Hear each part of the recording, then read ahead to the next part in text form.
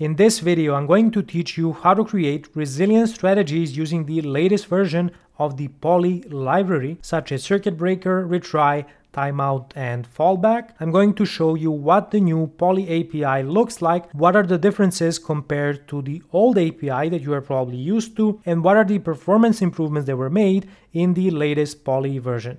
This is the GitHub service, which is a strongly typed HTTP client, and 70% of the time it's going to throw an application exception saying that the GitHub API is temporarily unavailable. And for this reason, we need to introduce the Polly library to graciously handle this failure. We're going to do this in the user's endpoint where we are calling the GitHub service, and let's start by installing Polly in our project. So I'm going to look for the Polly NuGet package, and you'll notice that the latest version is version 8 that was published on September 28th. Today is September 29th when I'm recording this video, so the new version was released just yesterday. So let's install it and see what are the new things that we get with Polly version 8. Of course, before I jump into the new Polly API, I'm going to show you what the old Polly API looks like and how we can define our resilience strategy. Now, before version 8, you need to access the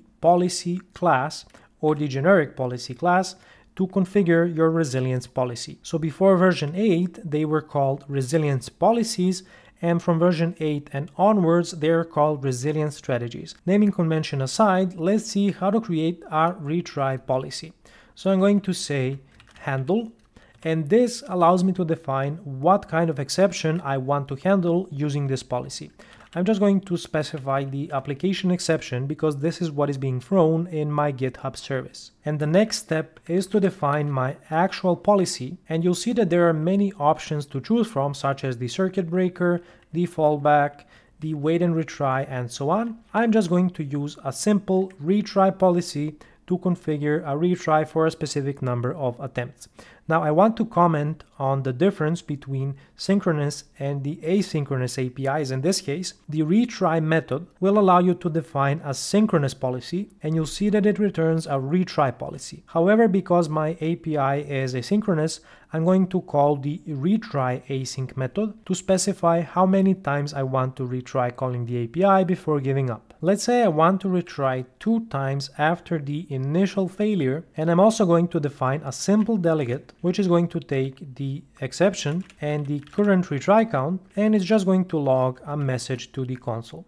So let's say console write line. I'm not even going to use a logger. This is just an example, and let's write something like this. So the current attempt is the retry count. So I'll say current attempt, specify the retry count here, and then I'm just going to log the exception itself so that we can see what went wrong. So the retry async method gives us back the retry policy, which you can store inside of a variable.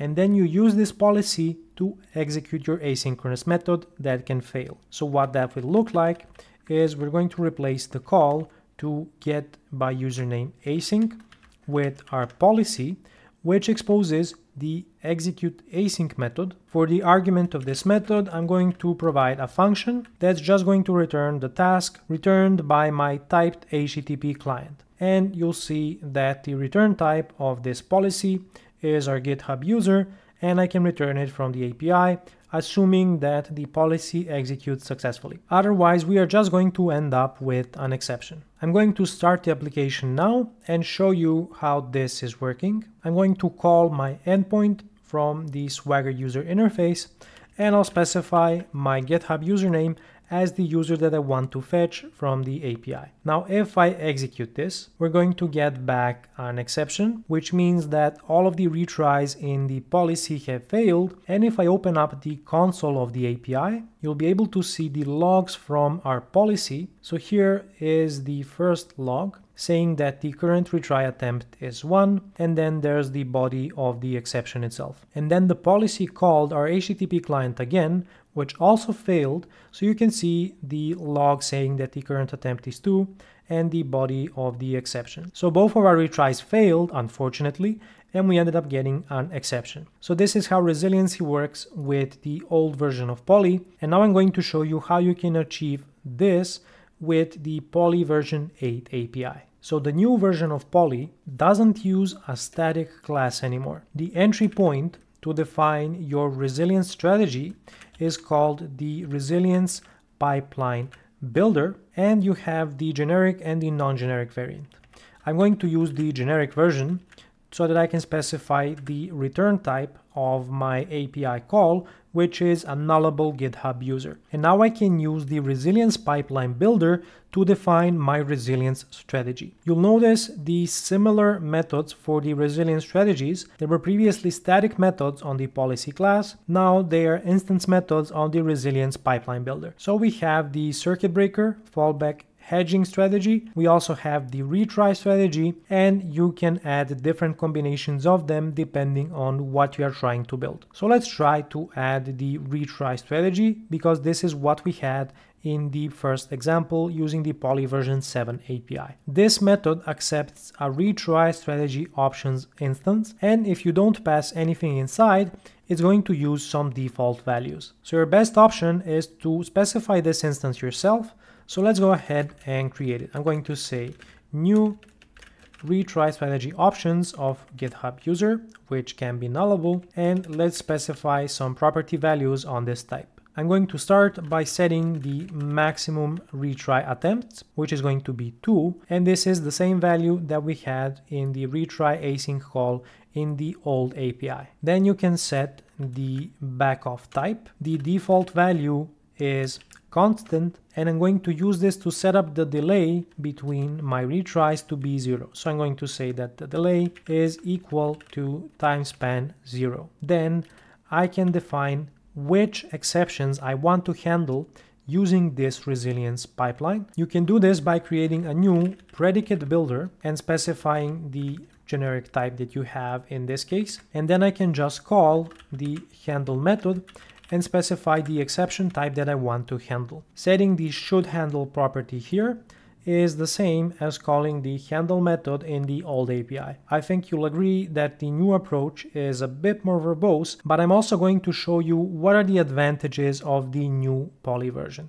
Now I'm also going to add a delegate on the retry. We're going to use the retry arguments to define the delegate, and I'm just going to log to the console as we had here.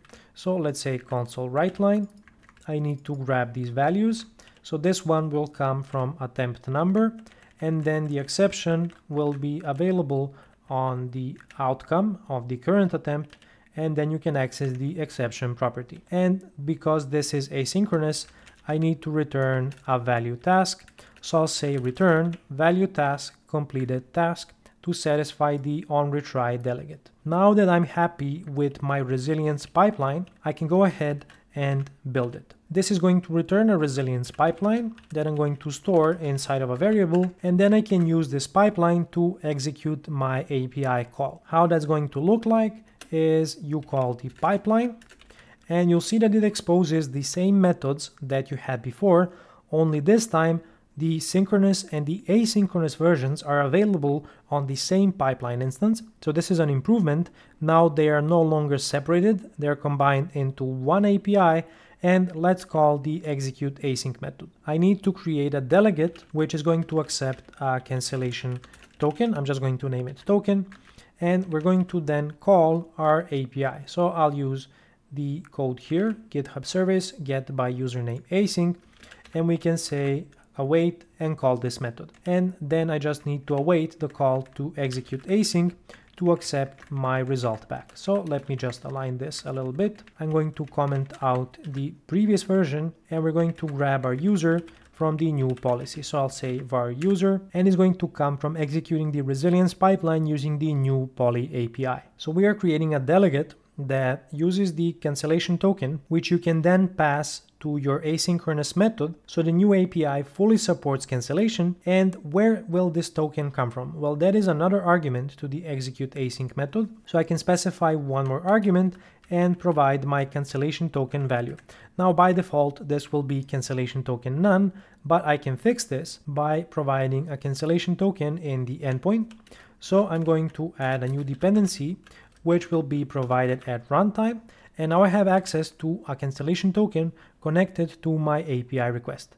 I can use it to pass it to the execute async method, but this is not going to be valuable if I don't pass this cancellation token to the typed HTTP client. I'm going to expand this method to accept a new parameter, which is going to be my cancellation token. And if I go over there, I also need to make sure to pass the cancellation token to the actual call to the HTTP client. So now our service fully supports cancellation, and it's also backed up by the resilience pipeline. Executing this pipeline achieves the same behavior as before, where the API call will be retried 2 times before either returning a result or throwing an exception. Now I want to show you a different alternative to the retry resilience strategy, and let's define another strategy right here, which is going to use the fallback resilience strategy. So let's create another pipeline.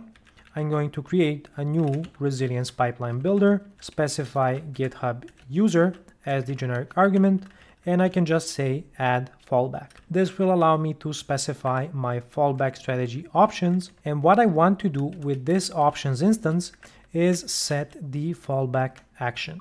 I'm going to discard the argument here and use the outcome class to call the fromResult as value task method. I can use this method to specify my fallback value, which is going to be just a blank GitHub user. I'm also going to specify the generic argument to make it the same as my strategy. And now all I need to do is to build my pipeline. And when I execute this, if we run into an exception, we're going to return back a fallback value, which is just a blank GitHub user. And the caller of the API doesn't know that something went wrong. Creating a new pipeline instance every time you need a resilience strategy is a bit cumbersome. So the new version of Polly has support for dependency injection of resilience strategies. So I'm going to show you how this works. We're going to need to install the Polly extensions library. Let me find it from NuGet. And this is the NuGet package that I want to install. And it's going to give me some extension methods on the service collection interface that I can use to define my resilience pipeline. So I'm going to say builder services,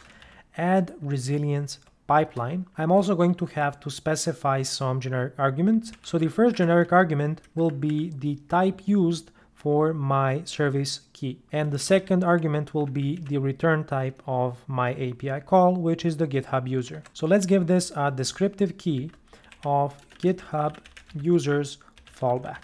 So this will be the name of our resilience pipeline. We're going to get access to a resilience pipeline builder.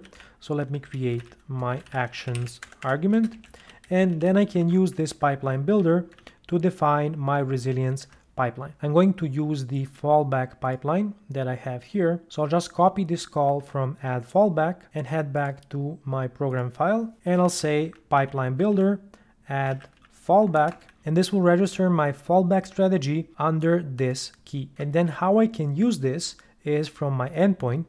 I'll comment this out.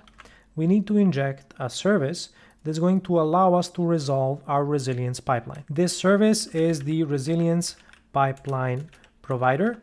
I need to specify the generic argument, which is going to match the type of the key that will be used to resolve the strategy. And let's just call it pipeline provider. And how we use this is by calling the pipeline provider to get back the pipeline instance. So I'm going to say pipeline provider get pipeline.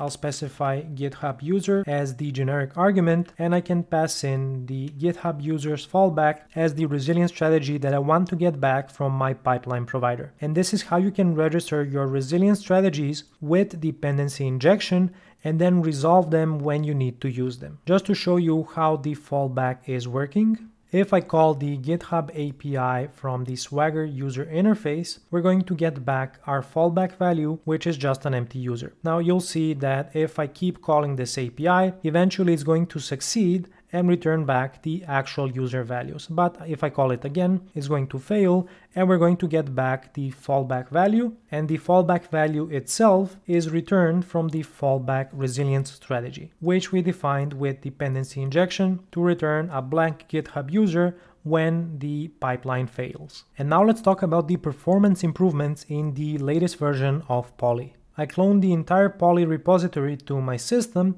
so that I can run the strategies benchmark. And now we're going to take a look at the results. This is the first benchmark that we're going to take a look at. So you can clearly see which version of the API we're using. There is either version 7 or the new version 8. And if you take a look at the performance difference, you'll see a huge improvement in favor of version 8. Performance improvements are always welcome, but what is interesting about version 8 of Polly is the allocation, or in other words, the lack of allocation. So Polly version 8 was designed with no allocation, and you can see this presented here in the benchmarks where the allocated amount is 0 bytes. Let's take a look at a few more benchmarks that I have here. And if you take a look at the results, you'll see that the version 8 of Polly is significantly faster and has no allocation. And the same pattern of significant performance improvement and 0 allocation is repeated in the other benchmark results.